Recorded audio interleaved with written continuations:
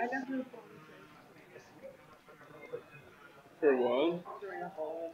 Oh, yeah. Should do it during the interview. Yeah, I was just asked the exact same thing. What When's is the your last time you name? did acid? My name is what, and what do you do? It's not relevant. Oh, my name is Matt. What do I do? You say? Play guitar and I sing in the band Colourflies. My name is West Reginald Johnson Louise the Third, and I am the sole writer for the band. So I write all the songs, I write all the melodies. I don't mean to interrupt, but do you remember when we listened to this? He's also the stylist of the band. Yeah, I do all the costume designs too. I don't know what he's talking about. What are you talking about? The end of this video when the guy, the jewelry guy, with the wave guy. Yeah. Your turn. My name's Sadie, and I guess I play bass and vocals in the band. I don't know yet. We haven't quite settled out how far from that are gonna. Once removed. Yeah. Technically, by marriage, like a marriage thing, yeah. We might have to just also both play bass on some stuff. That'd be cool. Like we'd have like a dual bass dustbin. type thing. That would be really fun. Ned's Atomic Dustbin. Remember them? I've seen you play bass, alright. So how was tour? Sorry guys, can't go on. No more fries.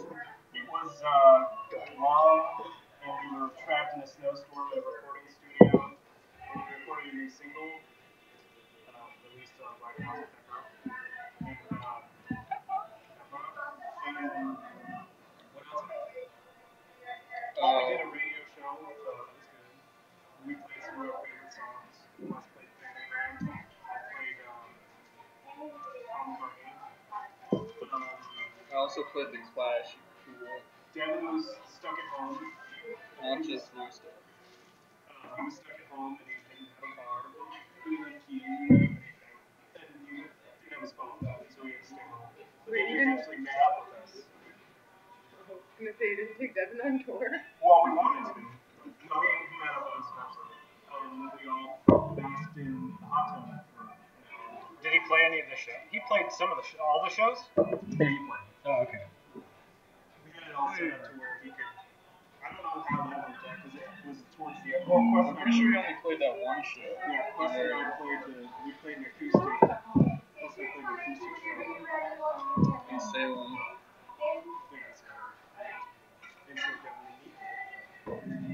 Nobody was there. In fact, we were in the middle of Charlie's Kiss for the album, and this guy just started applauding like, yeah.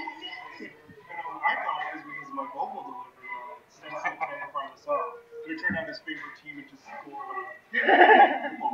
No way. So we got up and high-fived. It was the loudest thing we ever heard. We have a video of it. So we were laughing at the rest of the song because it didn't even get anybody. That's Oregon. It's Oregon for you. Where was this, though? Where in Oregon? This was at a place called, was it a sports bar? It was not a sports bar. Oh, wait, that was in Vancouver. That was in Vancouver. It's not in Oregon. It's O'Donnell's. Don Ellis. Don Ellis. And then after that, I think Screensaver or not. Are you serious? Oh. Garbage. I bet it's still recording too. Me too.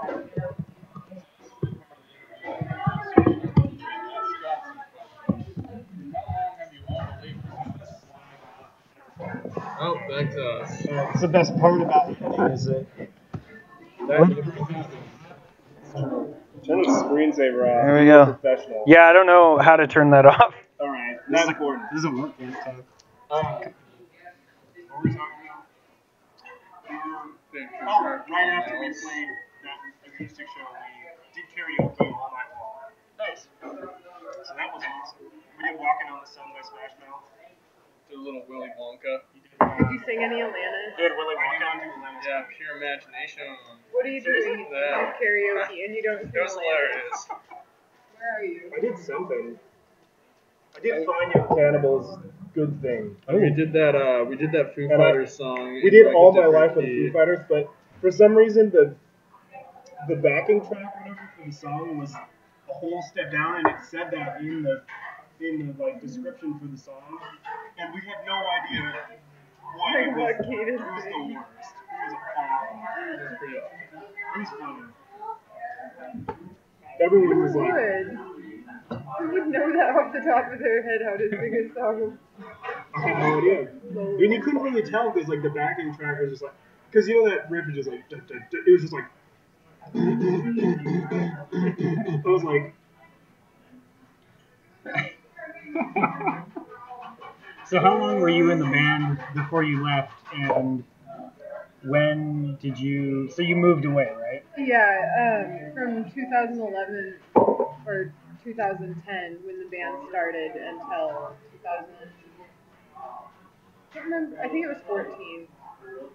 Yeah, it was 14. It was like right after springtime. I moved and I was like just moving around for a little while, and then came back to Idaho and lived in Idaho for a while, but then moved not long after that. So I've spent more time since then out of Idaho, but then I've been back here for 2 years now.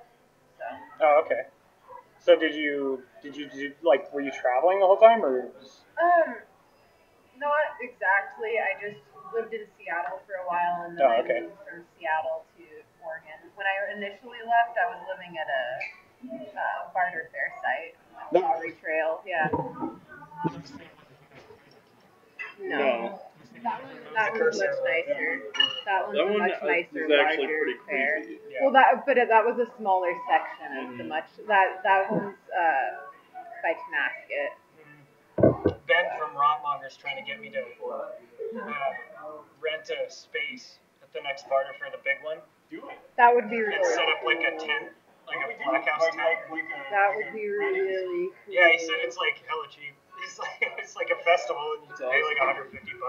Yeah, and you could probably sell merchandise. I told him I'd be down. Like, I don't really care. I'd go. It'd be fun. Give a place for. Hey, I want everyone to know that Nelly's friend Paul is a sweetheart. His Facebook persona is it's very aggressive. That's all I know about him. It's like me being a nice guy facade. Ask anyone in the States. Yeah, I was gonna say you and Ben seem to have you guys actually even met in person? Yeah, yeah. One time at all the shows. Because I remember when I signed to you guys, right? We had your album come out, and then the Rot Monger record came out, and I don't think you guys like knew each other, and I don't think any of the bands really kind of knew each other at all. Like, you know, it's funny. It's an unlikely friendship because, like. Rot Monger's the noisiest band on the planet. We're sort of a pop band, but I mean, like, we have like Ultragoth and stuff like that. I think that's what people kind of understand about us now. Is Yeah, you guys are pretty versatile. I mean, it's not like there's never been. I mean, for me personally, like, there's never been one. You guys don't really like fall into one category. It's true. We're definitely not bubble grunge. So it's a cool name, though. Everyone stop saying it. Thank you. Are people referring? What did you come up with? Alterna metal pop? Yeah. I like it. You said sexy? Alterna crustcore. Oh, that's pretty good. Alterna crustcore. Joel can appreciate that. He would. So, your next tour wait, no. You're going to... Where are you going in February?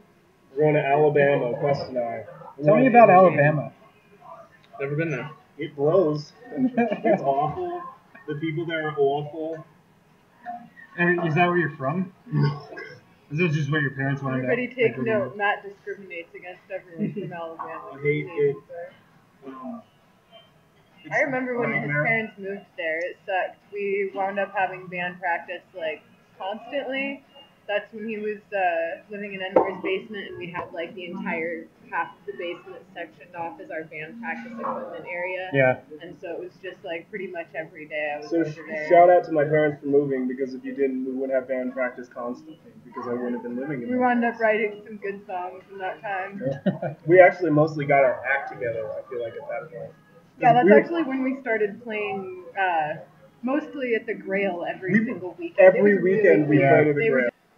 Have they talked to you about this? Have you guys have you That's the only started thing that? we've been focusing on. Like, we have to get enough songs together to play shows with Matey coming back from the band, so we have two bigger songs. Yeah, it was kind of odd trying to practice because we were like, all right, let's throw down the songs that we already know from the past and then try to figure out. So we're playing like we're playing like first album songs that we've never played before, just so we have enough songs to play a show, you know. So There are a couple of really old songs that weren't even on the first album that we didn't have a good enough recording of. But one of those is Box, and I really wanted to re-record that one at some point because I feel like at this point we can polish it up a lot. And yeah, it's did you guys were you part of the songwriting on this record at all? No.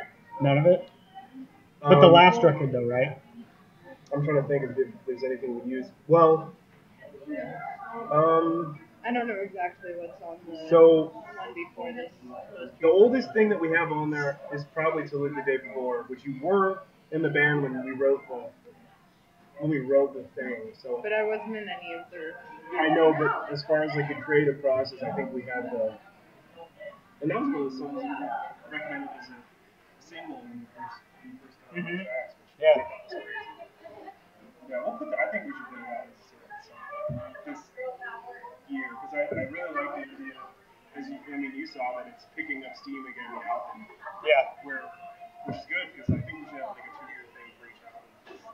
It just feels good, you know. Well, it feels more comfortable than 1 year and then album out and then. Yeah. Well, timeline wise, it's like. Why why get systematic with it, you know? I mean, some bands take like 4 years, whatever, before they put out a record, yeah. So. Yeah. It'll probably happen really fast just because Matt always winds up like tripping over himself to recording everything as soon as it comes to him.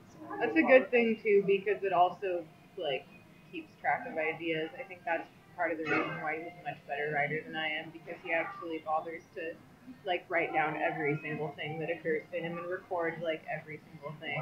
The other night we were supposed to practice and he like recorded everything that we played and then he and I just wound up accidentally getting really drunk. Yeah, I wound up accidentally puking over the floor. I blacked out the first time in my life ever. Tell me what you were listening to while you were drinking. My last memory is listening to Nickelback. Oh no! Yeah. Listening to the Silver Side Up. Yeah. Sorry, everybody. And then We're making fun of it, so it's not. I mean, it's not. The next day I just had puke all over me, and Matt's like, "You got Yeah. puke all over." So does that mean you're playing bass now, still, or? Well, Quest plays bass and guitar anyway. Yeah. And So you're There's doing both. some stuff that and I'm you're playing like bass. not gonna try to take his bass lines over on, so Yeah. he's probably gonna keep playing bass. They're working on phasing you out, is what they're trying to say. Don't say that to him. Better guitarist than Matt. We already so talked I don't about want to that. do that. We did already talk about that. And Matt has a song that he wants to just sing. Yeah. I have a new Like, song I wrote Quest's a much better guitarist. today called Cartooner. And it's just going to be me singing. It's not. No, I'm not going to play guitar. But, yeah, I mean, it's going to be way different. Like, Quest has written like 4 songs for the album. Maybe has a song that she wants to put on it. It'd be kind of cool to see like harmonic bass parts, like Well, that's what I'm saying, and that's what some of the sections on a bunch of tracks. some of the stuff Quest and I are doing guitar wise is like the Boston, like guitar harmony. Yeah. I was kind of scared to push for it because I felt like that would just be like the easy route, and all I know is bass. So I'm like, oh, I really want to do 2 basses. But then the other day, when we did the radio interview, and Quest was playing, I was kind of like hearing a lot that I could do on a bass, like a lot higher up, so that it's not like. Who defines like what position you play in a band, right? I mean, you guys can. Everybody kind of does a little bit of everything. That's what I like about that is because like it's kind of cool. Like it's just a melody, you know. So if you have one melody, it's not any different than a guitar playing a melody if you have a bass playing a melody. Yeah. Or if you sing a melody. Yeah. And like with Ultradome, I want to do this thing where Denny comes out and plays a riff after a while, and I get on the drums and I'll play the rest of the song. Yeah. So we just want to kind of expand on. We'll probably bring 2 drum sets on the road and do dual drum sets and stuff. That'd be cool. Just kind of expand our show. Yeah, you're at 10% battery. That's okay. So So yeah, I Will want it to. save? I want to. good question. Yeah, that's what I Yeah. was wondering. A little more of the show out to, because it gets kind of boring with shows. Well, if this thing's gonna die, then So wrap it up. But what words of wisdom? I love Genesis. Stay in school. Be cool, stay in school, do your homework. What was the? I wish I still have that Chuck E. Cheese CD. Oh yeah, if you go to Chuck E. Cheese, get the Chuck E. Cheese CD. It was only like 15 It's tickets. all called Homework. It's really good. Do your homework. Do your fucking Stay homework. in school, kids. Actually, I don't know. I have actually really conflicting opinions about public school and regurgitation. So I don't want to tell kids not to do their homework, but don't let doing homework define I love you. school because it was one big acting course. Yeah. Like, Just learning how to get Yeah, you went to along school and with be me, pushed she knows. around by your higher ups. I think I'm alright. all right, thank you. Actually,